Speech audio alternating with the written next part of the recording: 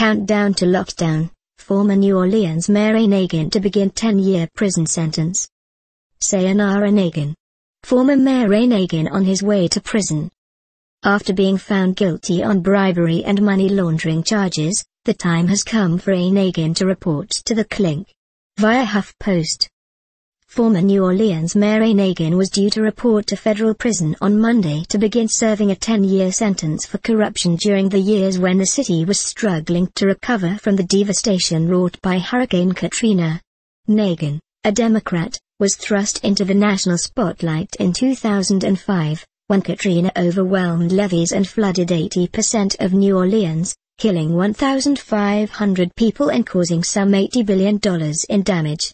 He is due to serve his time at a federal prison in Texarkana, Texas, according to television station WDSU. Nagin, 58, plans to appeal his conviction. He has said in court filings that he is nearly penniless, and has been granted a court-appointed lawyer.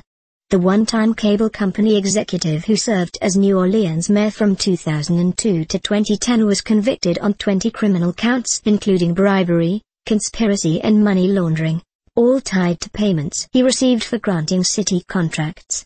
Seeking re-election in 2006, Nagin, a black politician who had enjoyed strong support from both black and white voters, seemed to adopt a racially divisive tone, urging residents to rebuild a chocolate New Orleans, referring to its majority black population.